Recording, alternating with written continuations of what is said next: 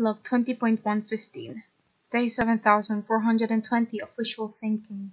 Dear me from the past, if you're listening to this right now, then it must mean you have done something wrong to drastically alter the time and space continuum.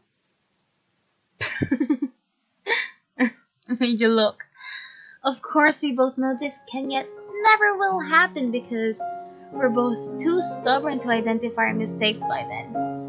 Technically, I will be your me from the past, from your checkpoint in life.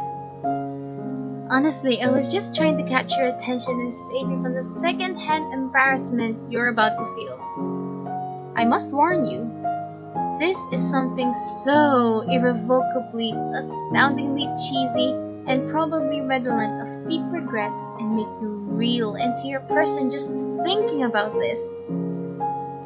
But it's all worth it in the end. After all, we're doing this for our future. Well, I'm doing this for my future, which will be your present. How did I do?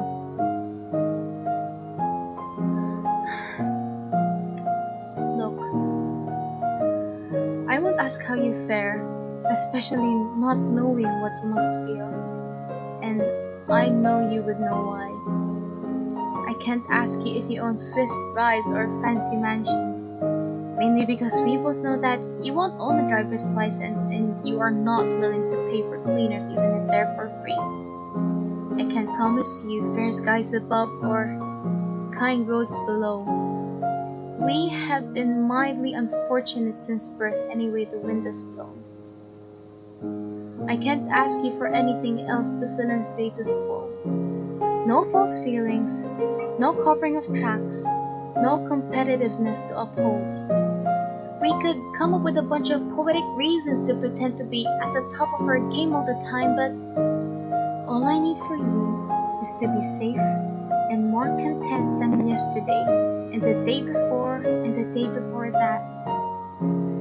Whatever we used to call them, narratives, expectations, the painful truth, the harsh reality, these things that tell us who we are, really are just about control.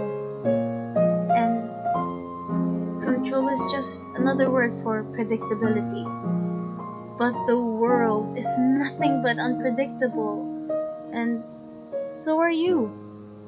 Life may cease once the clock stops ticking, but we were never chasing white rabbits in the first place. If you know me, which you should more than anyone else, this pains me the most.